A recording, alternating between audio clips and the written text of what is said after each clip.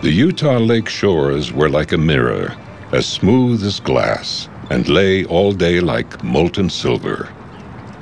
Albert Carrington, member of Lieutenant John W. Gunnison's survey crew, 1850.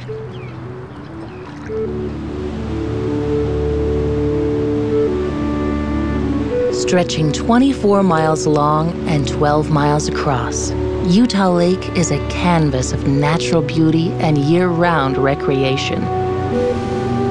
It is the largest freshwater lake west of the Mississippi River, with a past as colorful and vital as the state that serves as its home.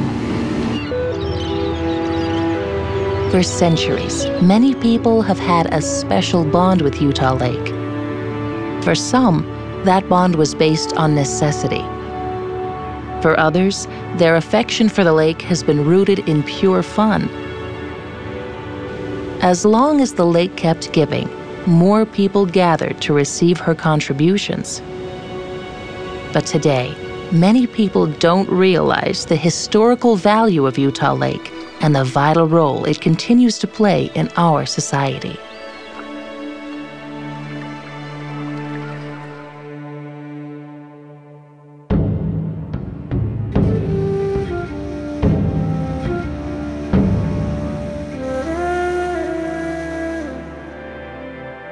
At the end of the Great Ice Age, Lake Bonneville formed in the Great Basin. The lake receded, leaving several habitable valleys behind, one of them being Utah Valley, probably the choicest valley for human habitation in the whole Great Basin. And one of the things that made it the area that was most favorable to habitation was Utah Lake. Utah Lake provided fish, it provided a place for wildlife. There were berries, there were pine nuts near at hand, the mountains provided wild game, and it was just an area that beckoned for man to arrive. From the earliest Archaic period to the Paleo, Fremont, and Ute Indian bands, her tributaries and surrounding land have provided food and shelter for birds, animals, and humans alike. Spanish explorers, fur trappers and traders, and Mormon pioneers have also been her beneficiaries. Each thrived off the ecosystem of the lake, and all were connected by it. Utah Lake literally nourished the growth of Utah. Ancestors of the Ute were the people who were here when Escalante arrived in 1776. He climbed a hill at the mouth of Spanish Fork Canyon, looked down into the valley, and saw a resource that he marveled over. 50 years after Escalante arrived, fur trappers began arriving in Utah in quest of beaver peltry. And a guy named Daniel Potts came through in 1827. He left the best description of Utah Valley. He found the valley dissected by transparent streams. He found the Indians camped in what he called houses that looked like muskrat huts because they lived away from the timber, and so they made their houses of bulrushes from Utah Lake, and they lived primarily on fish. Our route today lay along the border of Utah Lake. The scenery around was magnificent. The wide-capped peaks only rivaled in purity by the clouds overhanging them. I have read of Lakes Como and Lehman, but think they cannot surpass the romance nature has spread around this beautiful sheet. Joseph P. Hamelin, November 7th, 1849. John C. Fremont was a government trapper who came through Utah in 1845. He wrote a report when he returned to Washington, and in that report, he touted the virtues of Utah Valley. He said it was a great area for stock raising. It was an area where you could raise grain, and the Mormon pioneers read what he wrote about the Great Basin.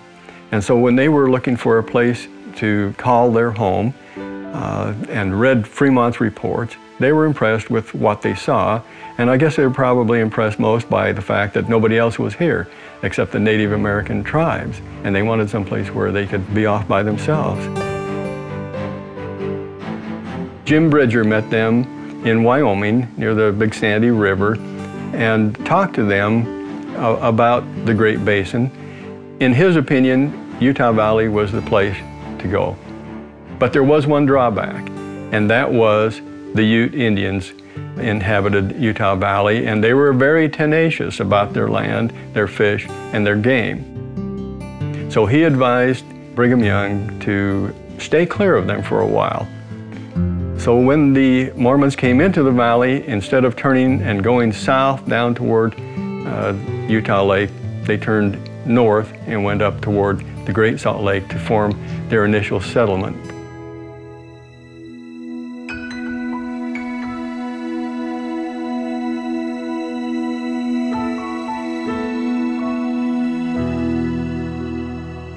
The 19th century ushered in waves of pioneer families. Many of the valley's early residents stared starvation in the face. In 1848, fishing companies were organized to collect fish for desperate settlers who were without provisions. Were it not for the plentiful fish in Utah Lake, hundreds of settlers might not have survived.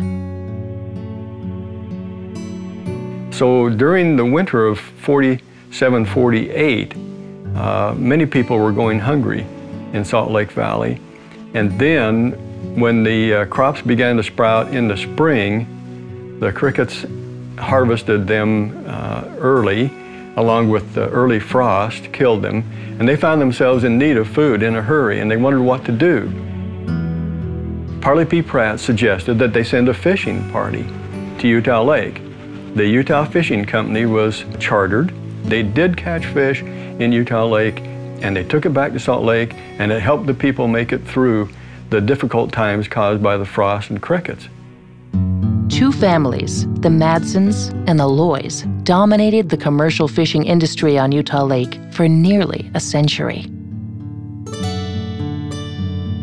In fact, Milo's great-grandfather was the one that brought seines from over in Denmark, where he came from, and was able to teach the people how to fish. They would salt down the fish and put them away, kept them from starving to death. They could take enough fish home to last them all winter.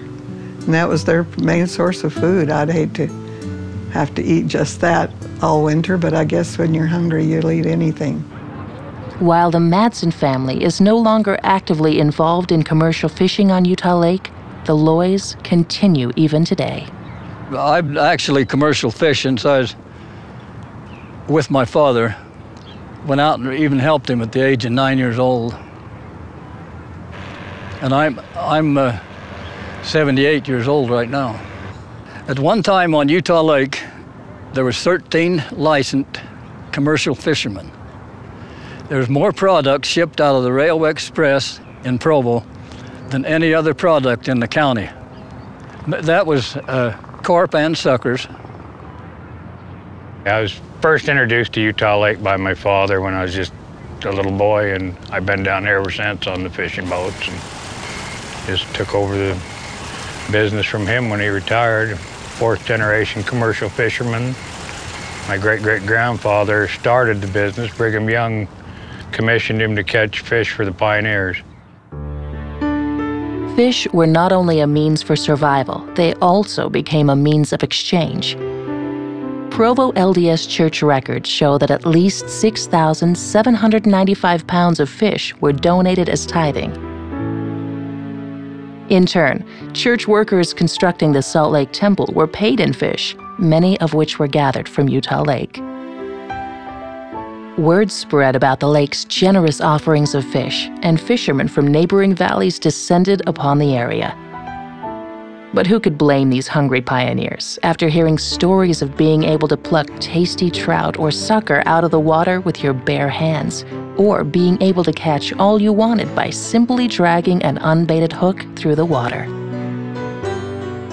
Indeed, so great was the number of suckers and mullets passing continuously upstream that often the river would be full from bank to bank, as thick as they could swim for hours and sometimes days together. George Washington Bean, 1854. Even in the 1880s, the population of Junesucker, one of the lake's native and predominant fish species, likely ran into the millions.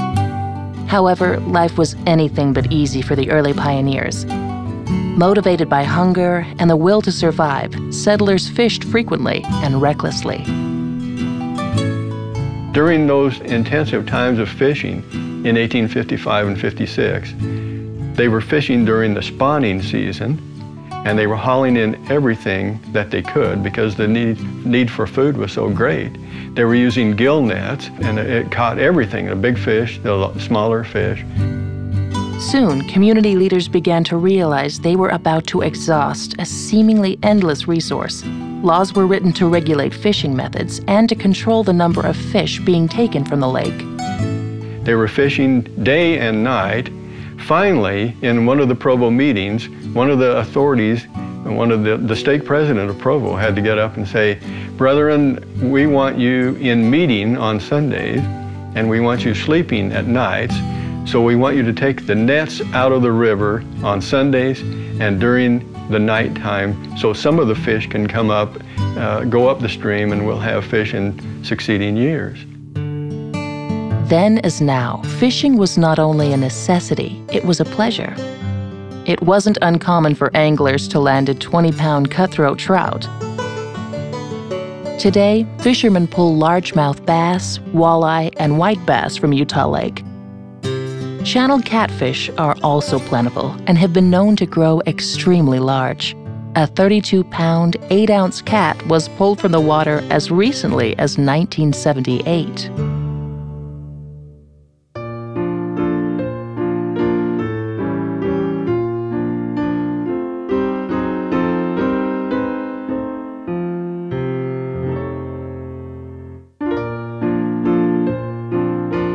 Utah Lake has always been generous. As the pioneers settled in and communities started springing up around the lake, residents soon realized that the lake had more than life-sustaining food to offer them. Resorts started up on the Great Salt Lake, and people in Utah County took their cue from them and began resorts in Utah County on Utah Lake in the 1870s and 80s. Some of the earlier ones, like Saratoga, were begun in some form or another in the 70s, but most of them really took off during the 80s and 90s, and we had maybe 20 resorts surrounding the lake. So no matter what side of the lake you lived on, there was a place to go and bathe, meet with people. They did a lot of dancing. There were parties down there. There were pavilions for people to picnic under. They held dances there, and I can remember a great deal of when they would do these dances all the time. And I remember that's where I learned to do the Charleston. It was a lot of fun. I thought that was just wonderful.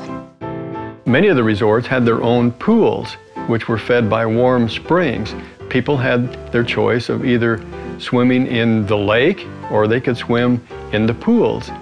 You could take your choice. Some of the pools were enclosed. Most of them were outdoor pools, like at Geneva and Saratoga. There were ball fields there.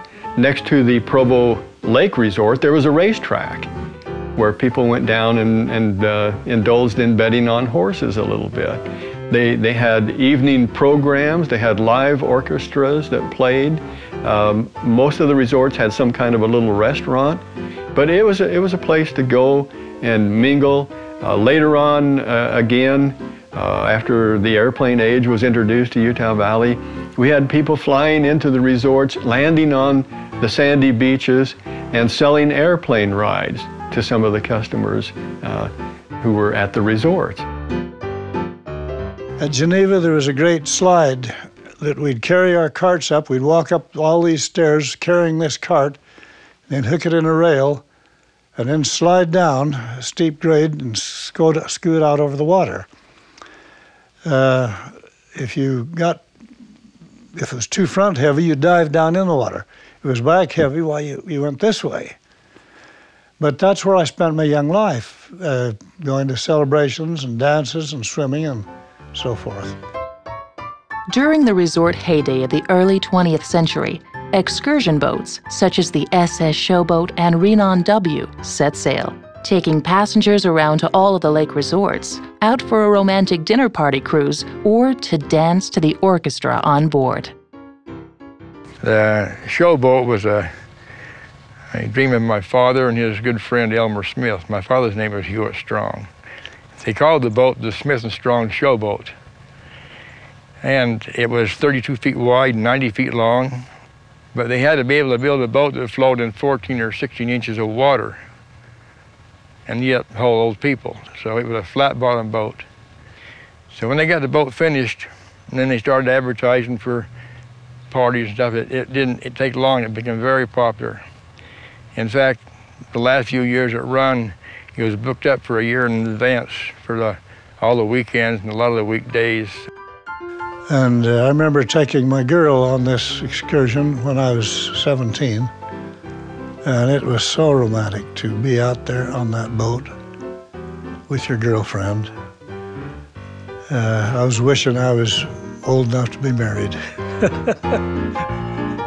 It had a stage at one end of the boat and a kitchen and restrooms, and people would perform on the stage different vaudeville acts and so forth for the paying customers. And then they had large dances on the boat. Sometimes they had over 200 people on that boat, and it was a very nominal fee. You could go down, ride the boat, take your loved one out for a ride under the starry skies above Utah Lake, and dance away the evening for like 50 cents, something in that area. There wasn't very much entertainment in Provo at the time. We had 2 or 3 motion picture theaters and several bars, and that was about it.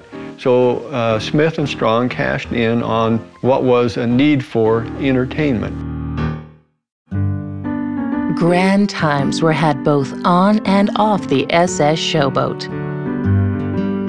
Aquatic programs were often staged for passengers. Indeed, the SS Showboat and Utah Lake were bright lights in the dark times of the Great Depression. A favorite destination for boat passengers was Bird Island. It was just 6 miles from the mouth of the Provo River, but at a cruising speed of 8 miles per hour, a round trip and a short visit to the island to look for bird eggs could take up to 4 hours. If you walk through there, you had to watch where you step because they lay their eggs right in the rocks. And they take people out there and we tell them, be careful where you step. We took hundreds of people out there, and they'd walk down we'd go down the south side and they'd walk up the Long Peninsula into the bird area. So that island has been a very, very important place. Even right now, the biggest catfish and the biggest carp and everything else is right by the island. It's been used by fishermen and duck hunters heavily through the years, and of course, it was a drawing card for people who wanted to see something as strange as an island in Utah Lake when they rode out on the showboat. Utah Lake was, and still is, a marvelous place for the nature enthusiast and sportsman. The lake is home to an array of waterfowl, many that migrate from the western Canadian prairies. Buffleheads and mergansers can be found in the marshes around her shoreline. It's just great to see all this wildlife. That's always been a big love of mine on this lake. I fish all around the lake. In fact, if we can't find fish in one place, we usually just move from harbor to harbor to harbor or beach to beach. And we may cover 3, 4, 5, 6 places on the lake in a day. So I fish the lake about 20 times a year on the average since I was about 12 years old. It's treated me real good. The coolest thing about Utah Lake is that it probably has more different kinds of fish and fishermen than any other lake in the state of Utah. We like to fish this lake year-round, and the fish are just outstanding. It attracts a great diversity of people. The main reason I come down here really isn't to fish. I really enjoy fishing and catching walleye and all these other fish, but you know, the most fun is visiting with people, coming down here with friends, and just a great lake to come and just recreate on. Some who grew up around Utah Lake have rarely left her side. Leaving the lake, in their minds, would be like losing an old friend. Don Hawk has lived every one of his 91 years here. I live now within 2 blocks of where I was born. And I've lived not much further than that all my life. We moved up by the park. That's the furthest I've been from where I was born. We used to go swimming down the lake all the time. What we used to do is go skinny dipping. We built a little sailboat and used to go out in the lake on that. I remember one time they had a 4th of July, the fireworks down to the lake, and we went out. We got us a boat and went out and watched the fireworks out from out in the lake. We used to. Well, in the wintertime, we ice skated down there. That was, we ice skated out to Bird Island many times. Ice skating was marvelous. I remember all through my high school years, we used to skate down there. We could skate as far as Bird Island and back, and sometimes the ice would be so clear. And then other times, of course, the waves underneath would create a disturbance, and quite often it would break up, and as young people will that are daring, we would jump the cracks of the ice as they split open, and we jump from one to the other. It's a wonder we didn't drown, but we didn't. And so it proved to be just a wonderful winter time for a lot of us.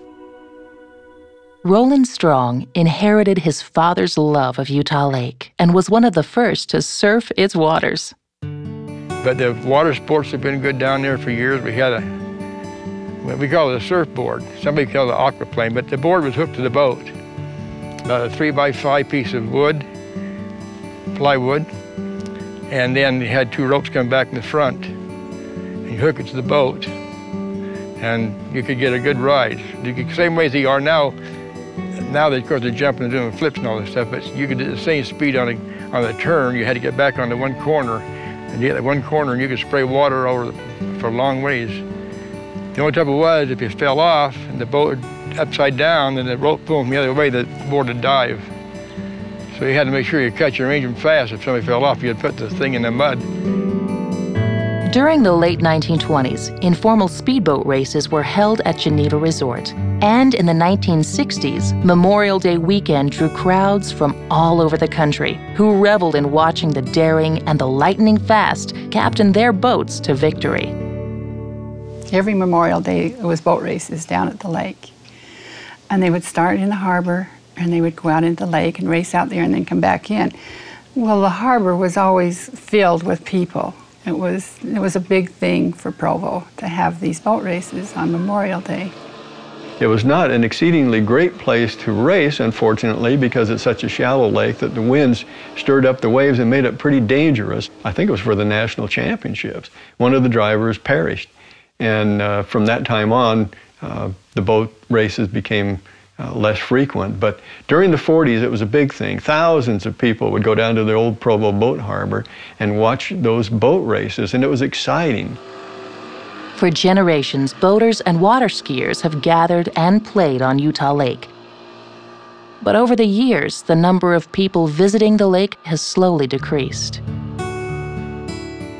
Today, considering how close Utah Lake is to such a large population area, she is underutilized. For many, her enduring charm will never fade. the lake quietly goes on, proving her worth in countless ways.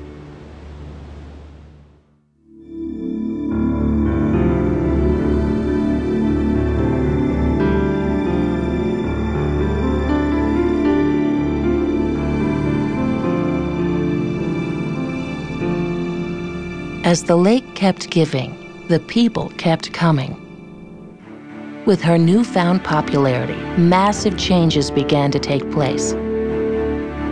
Urban growth, land use practices, the introduction of non-native fish, municipal and industrial discharge have impaired water quality and severely altered the lake's ecosystem. Most human civilizations are basically built around water bodies, right? They're a great transportation unit. They provide resources, water, and food. And I think what's basically happened is as the human pressure has been built up more and more and more around the lake, all kinds of things happen. Irrigation is a big thing, right? I mean, we basically take a lot of water out of the river, we run it over the ground to irrigate the crops, and then it goes back into the lake. What that does is it brings dirt with it, or sediments, which makes the lake turbid. It brings the phosphorus and nitrogen and all the things that the farmers put on the water to the land to fertilize it, and that basically causes algae to bloom. You've got things like Geneva steel that operated for years and years there. It's unclear how much stuff went into the lake from them. You know, and all these things are necessary for civilization. I'm not saying this is the fault of the farmers. I'm just saying that the way we approach things historically is to get the easiest, fastest fix we can, and then the ramifications come down the road. And we're always faced with trying to fix something that broke a long time ago. When the pioneers first arrived, they found that to enable them to raise crops, they had to irrigate. And they began taking water out of the Provo River right away. In the spring, when the sucker and the trout spawned, it was not irrigation time yet, and the fish were able to go up the river and spawn. The ones who weren't caught by the fishermen with their nets across the mouth of the river during spawning season went up and spawned. But then when the fry, small fry, began coming back down the river, it was irrigation season, and temporary dams had been put in, and water from Provo River was diverted out onto the farmland, and thousands, right from the very first, thousands and thousands of fish were wasted every year by being caught high and dry on farmers' fields when the irrigation water was shut off. The earliest government map that was done of the Provo area showed Provo River being a braided river. In places, it looked just like the fingers coming off a hand, especially at the base of the Orem Bench, where the highway comes down from Orem into Provo now. It was just braided with streams from the Provo River. But the problem was in heavy water years, when a large flow came down the river, being so many small streams in that area, it tended to flood, and a lot of the water came right down Fifth West and flooded out the town. And so they needed to begin channelizing that area fairly early to keep the water within its bounds. With the linking of the Union Pacific and the Central Pacific Railroads, the West blossomed with hope and opportunity. Tradesmen of all varieties, hotel tycoons, bankers, restaurateurs, and countless other professionals descended upon Utah Lake seeking a better life and to reap the rewards promised by the area's booming population. In May 1869, the Transcontinental Railroad was completed in Utah. Now goods could be brought in to the territory. They could also be shipped out of the territory. In 1874, a branch line into Utah County was completed. That made it possible now to build a woolen mill powered by the Provo River, a mill race coming out of the Provo River. Unfortunately, the mill led to a little more pollution in Utah Lake, because every time they dyed the wool, the excess dye was just tapped off down the mill stream. And so some days you'd have a blue mill stream, some days you'd have a red, some days you'd have a green. About the same time, sugar mills began depositing waste from the processing of sugar beets into the tributaries of the lake and the Jordan River. Sawmills were guilty too. People began building sawmills up canyons, and rather than pay people to haul off the sawdust, they decided that it would be just as easy to throw it in the stream that powered the mill. The territorial legislature eventually began to worry about losing the trout population and passed laws that forbade the mill owners from disposing of their sawdust into the waters contiguous to the mill. They also passed laws making it necessary for farmers to screen the irrigation ditches, which kept a large number of fish from perishing on the fields. And another law, any new dam that went in, a fish ladder needed to be constructed adjacent to that dam so fish could spawn up the Provo River and some of the smaller tributaries by climbing the fish ladder and continuing on up the stream. Progress occurred swiftly and without thought of future consequences to Utah Lake and the human population around it. The steel industry found a home near Utah Lake in the 1920s, beginning with Columbia Steel, which later became Geneva Steel, built just a short distance away from where Geneva Resort once stood. Along with the height of steel production came the peak of pollution. In the 1940s and 1950s, most large steelmakers were oblivious to environmental issues. One of the big polluters of the lake has been the Geneva Steel Mill that was built in the 1940s.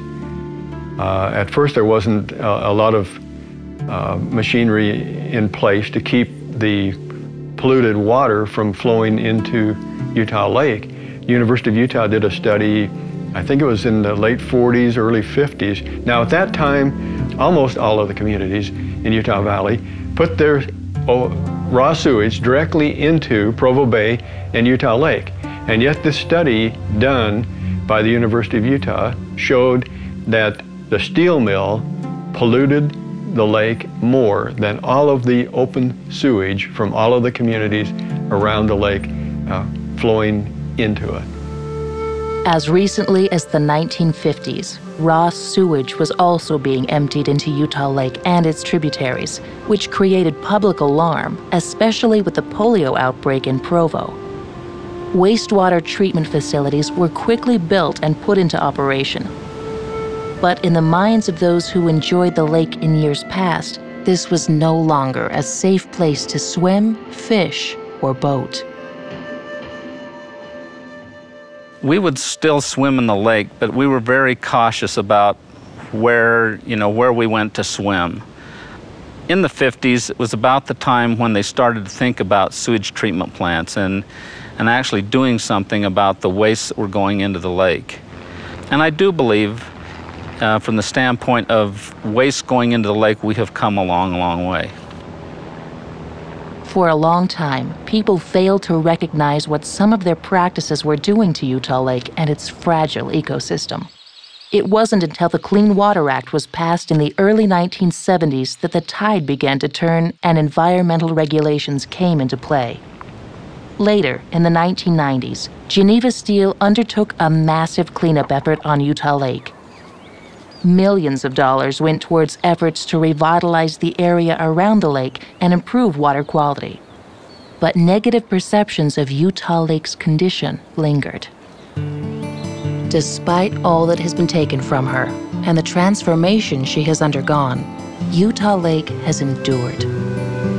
The lake and the surrounding valley have survived and even flourished in some ways since humans first arrived on her shores. I grew up in Orem, just off Main Street in the center of town.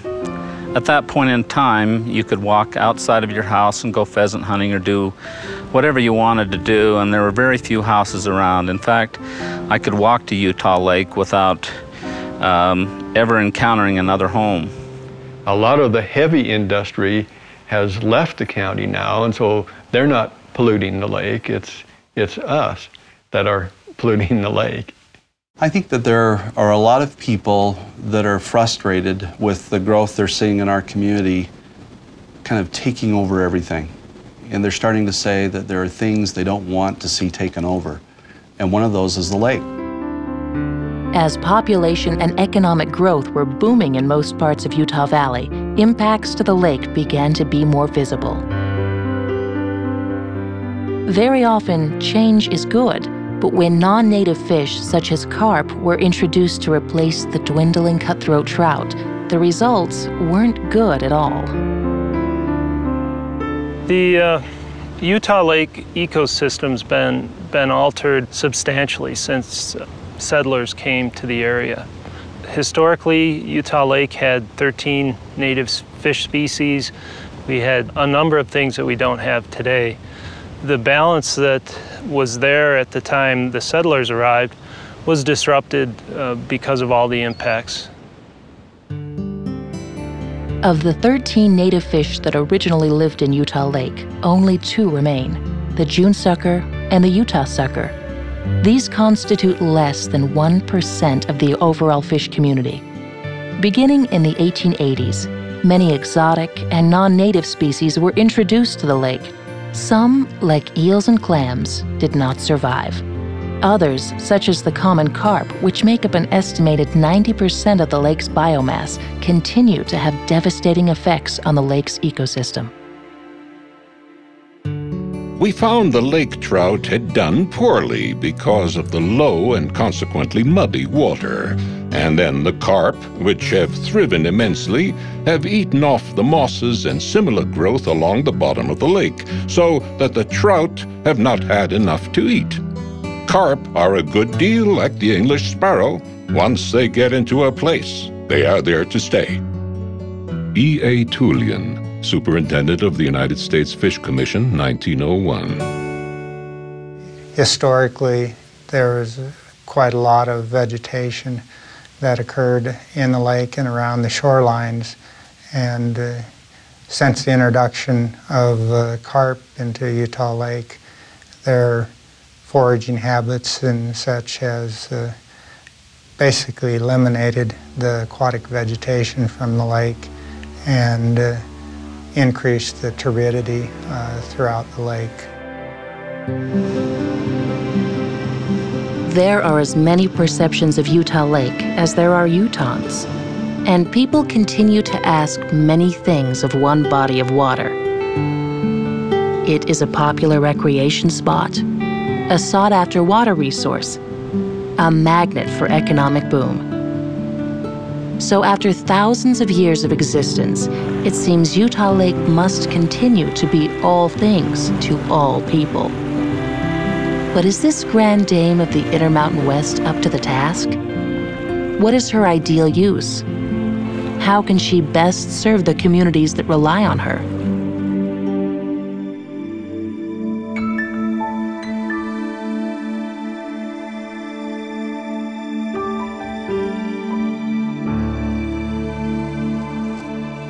One of the lake's most unique characteristics is her depth, or lack thereof. Because the lake is shallow, sudden wind bursts and powerful storms easily stir sediment from the bottom of the lake. Aquatic plants help to buffer these effects as their roots anchor lake bottom sediments. However, the feeding habits of non-native carp have caused aquatic vegetation in the lake to die off, and their feeding on the lake's bottom contributes to the water's muddy appearance. Utah Lake's a shallow lake. Its maximum depth's about 15 feet when it's full, and the surface area is about 95,000 acres.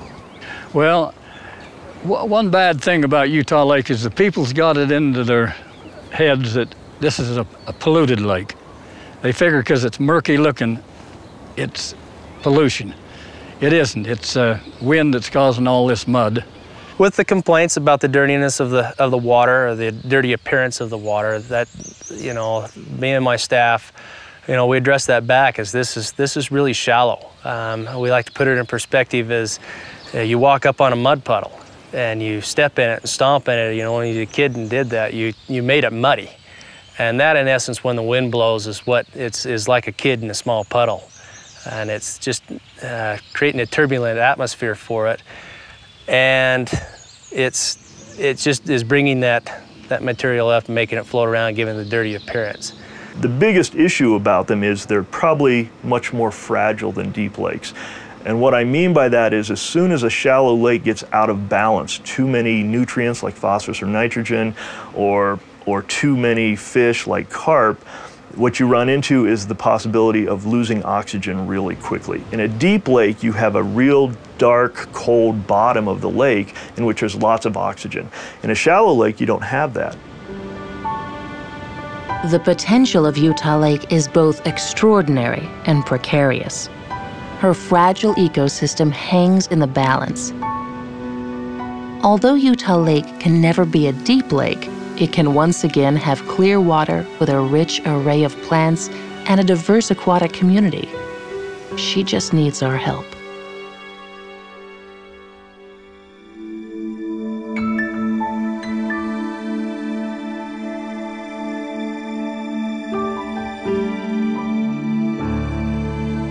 Socialite, entrepreneur, survivor.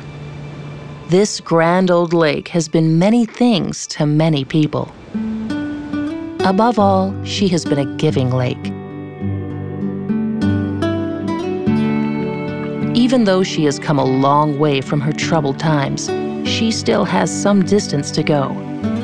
This is evident from the number of species that are listed as threatened or sensitive at Utah Lake, including the bald eagle, Ute lady's tresses, and the American white pelican. The Columbia spotted frog, least chub, and the Bonneville cutthroat trout are state-sensitive species.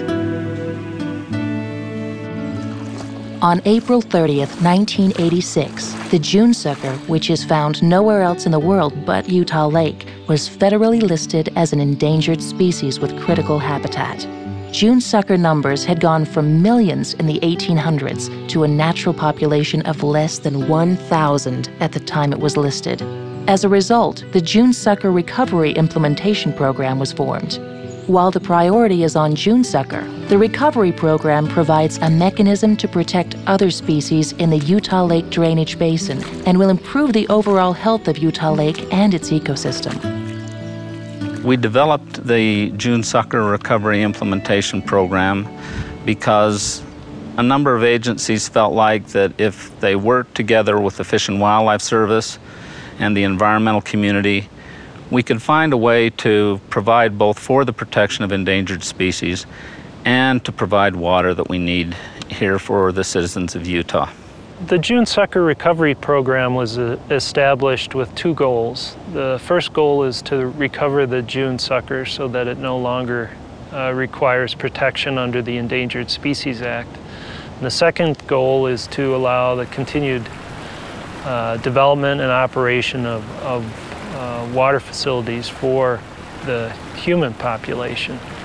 I think one of the unique aspects of this program, and I've been involved in a variety of them. I worked with the Puerto Rican government, I worked with the Argentinian government, I worked in New Zealand, I've worked on the Colorado River Recovery Program, and now this Junesucker program. And the thing that strikes me as the most unique about this particular Junesucker program is they are not doing this with blinders. In other words, they are not so focused on just saving this one fish that they don't care about the rest of it. In fact, this program very much operates under the premise that it's the entire lake ecosystem that we really have to understand in order to basically have this one indicator fish species, that population, start to recover.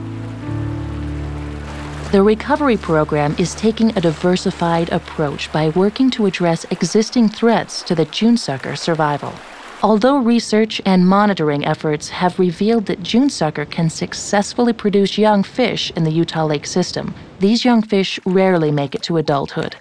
The focus of the program is to overcome this through a number of actions, such as looking at habitat, or lack thereof, the effects of non-native fish, water flows, and understanding the Junesucker better.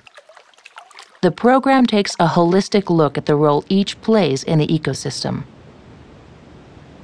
We have several individual elements in the recovery program that include things like non-native fish management, the control of carp, We also have water management, where we will try and restore water back into several streams, several tributaries associated with Utah Lake. We will also acquire water that will be stored specifically for June sucker purposes. And the purpose again is to build a better tributary system, a better Utah Lake, and in so doing, save the June sucker. The recovery program is conducting research to determine the size of the carp population in the lake. This will allow a better understanding of how to manage the non-native fish population. Other activities include June sucker breeding and stocking programs, genetic testing, and fish tracking and movement studies. Restoring water flows to the Provo River during the spawning season is also an important component, as are studies for determining how to restore habitat. One of the challenges in Utah Lake that the program has is restoring aquatic vegetation. And the reason we want to restore that vegetation is it provides a balance to the community. With vegetation restored, it provides cover for young fish so that you have more balanced predator-prey dynamics. It also provides habitat for different types of bugs and insects and smaller fish that historically lived in the lake but don't live there now because the habitat isn't there. Historically, the June sucker played an important role in Utah Lake's ecosystem. They were an integral part of the food chain. June sucker provided a forage base for Bonneville cutthroat trout, fish-eating birds, and other predators. The June sucker can be considered an indicator species. Scientists observe indicator species to monitor how well an ecosystem is functioning. When these species are not doing well, the ecosystem is not functioning as it should. The wild population of June sucker, our latest population estimates put the wild population at about 300 individuals. However, we've been able to introduce a number of fish through our stocking efforts. This is part of an ongoing study to look at how small a fish we can stock into the lake and still get survival and return to the spawning run. The less time we keep fish in the hatchery, the better adapted they'll be for the wild out in Utah Lake. They won't become domesticated by being fed in the hatchery all the time. They'll learn how to feed themselves in the lake. Plus, it costs a lot less money to raise a 2-inch fish than it does to raise an 8-inch fish. So we'd be able to stock actually more fish for the same amount of money. We need to go back and we need to restore fishery to the lake by getting rid of carp. We need to try and find a way to get more water into the lake and down tributaries that are now dry. We need to try and find a way to clean up the water quality of the lake. And so all these things are parts of our program. Even though Utah Lake's original pristine state would be nearly impossible to restore, her ecosystem can be enhanced through actions like those being conducted by the June Sucker Recovery Implementation Program. However, this requires a long-term commitment. Over 150 years of impacts have led to her current state, so reversing those impacts cannot occur overnight. But progress is being made. As a result of the recovery program's efforts, there are more June sucker in Utah Lake today than there have been in several decades. In addition, more June sucker enter the Provo River each spring to spawn. Scientists now have a better grasp of how the ecosystem functions. A healthier ecosystem will benefit the public as a whole. And a cleaner Utah Lake means that we'll be able to fish in it, we'll be able to swim, we'll be able to utilize the lake in many more ways than we can today.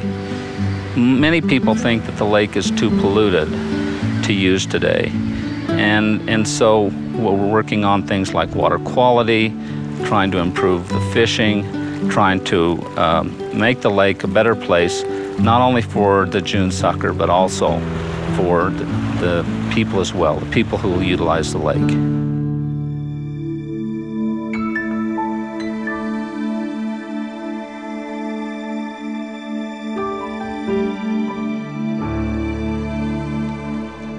Utah Lake is a reflection of subsistence, abuse, neglect, and restoration.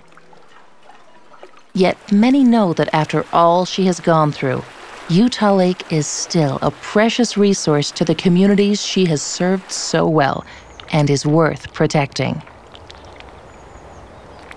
What I like about Utah Lake, you come down here and it's peaceful. It just puts a new light on your life to be able to look out on that lake and listen to the birds around the lake.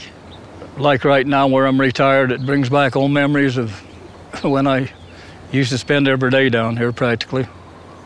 I come down to Utah Lake all the time, and I'm amazed at how few people use the lake. It's just such a beautiful place, and it's so close to such a populated area, and it's just such a great place to get away from things.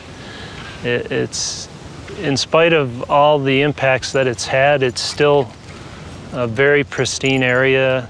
It's a great place to take the dog. The birds for bird watchers are just incredible. It's a great place to go fishing, great place for water skiing. It's just amazing to me that more people don't use the lake itself. And I think the beauty of Utah Lake speaks for itself, and I think if more people came down and started seeing how nice it is down here, they'd realize that.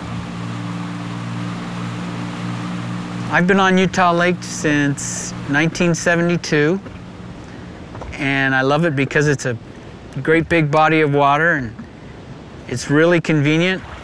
I bought a house about a mile from the lake so I can be on the lake in 10 minutes. And certainly something I'm very passionate about. I love the nature and the birds and the animals out here. There's always good days. In December and January, we had a day in January this year that was incredible. The whole lake was a mirror, and it was warm. When we got done skiing and we took our dry suits off, we didn't even put our coats on, and this was January. You come out here on a perfectly calm day when the sun's shining, and oh, you think you've died and gone to heaven. I love the lake. It's just a part of me. Whenever I'd walk out of the house, I could see the lake from my house. So the lake was a part of us. The moods were the lake. When the winds had come, when the storms had come up, we'd see them come across the lake. And the sunsets over the lake. And so we could see the sunset every night. Every night was different. By working to balance the needs of the ecosystem with those of the human population, the people along the Wasatch Front will discover the value of being not just residents, but also guardians of their communities. A healthy ecosystem contributes to the greater good of all creatures that depend upon it, including people. We have to be especially careful at this time when we see growth just, continuing to just sprawl in our valleys and in our state. We also have to be prudent stewards of what goes on in that lake. There are things that are in a ecological system that have to be able to come into play, and they have to be able to do all their different parts. And that lake is a critical piece of that. And so as we grow, we've got to make sure that that lake can still continue to function, that lake can still be preserved and be what it needs to be a part of that whole system.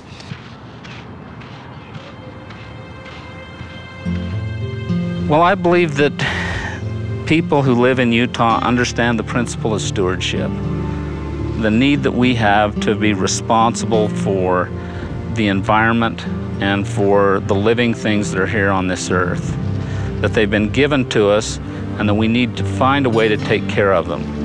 They are for our use, but at the same time, they're to be used in a wise and prudent way. We have impacted Utah Lake. Clearly, the pioneers came here, and from the time that they first arrived to now, we as humankind have impacted that lake. It's different than what it was when they came. And I think we have an obligation to kind of stop, evaluate, where that lake's headed if we don't maybe change our course a little bit. I just would really encourage everyone and anyone, even if they've been out to the lake, you know, in their youth, go out and experience the lake. Go out and get to know the lake. Go out and find out what Utah Lake is today. And I would say they're going to have an incredible experience when they do that. Everybody impacts the environment. So everybody has a responsibility to help restore and protect the environment. And this is just one way that we can do it.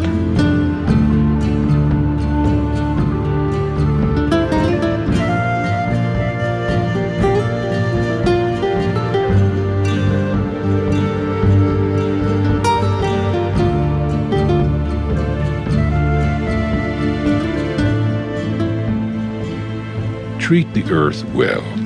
It was not given to you by your parents. It was loaned to you by your children. We do not inherit the earth from our ancestors. We borrow it from our children. Ancient Indian proverb.